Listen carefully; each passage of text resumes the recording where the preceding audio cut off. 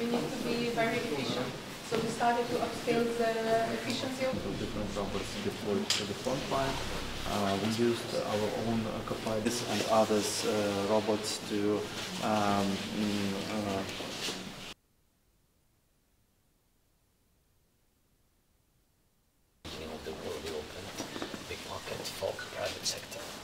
control it. This is a speed one, and this is like smallest one for precise targeting. Try to control it.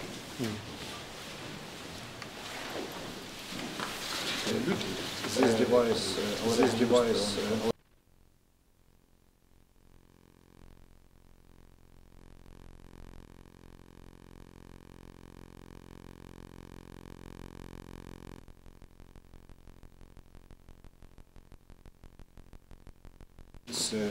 Predator.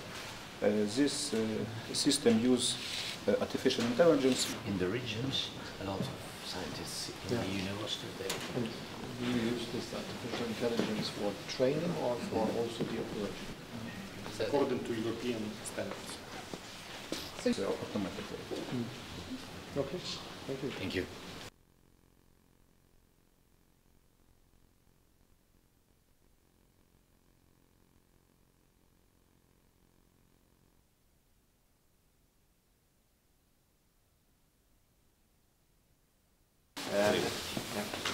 Hello.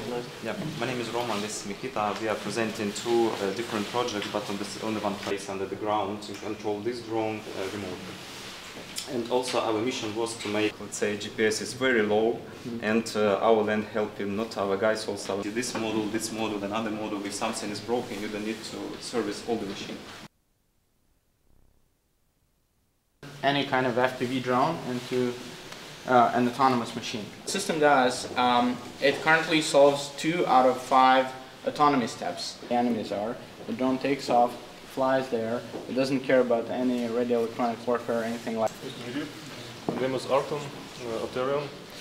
Because of the fact the enemy overwhelming us with its resources, we need to be smarter. Decision now to go against this concrete aim, or is it something we should do? We have a really great session right with acquisition. 5 kilogram payload. It utilizes the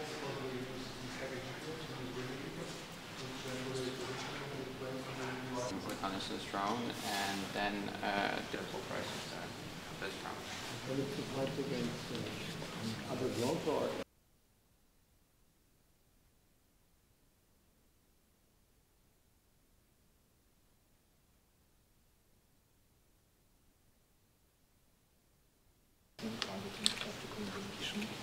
And everything that is used for this here, because of the individual is people.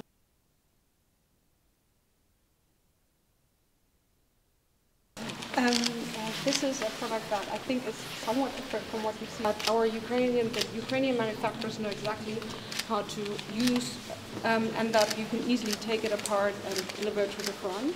Targets with unprecedented accuracy.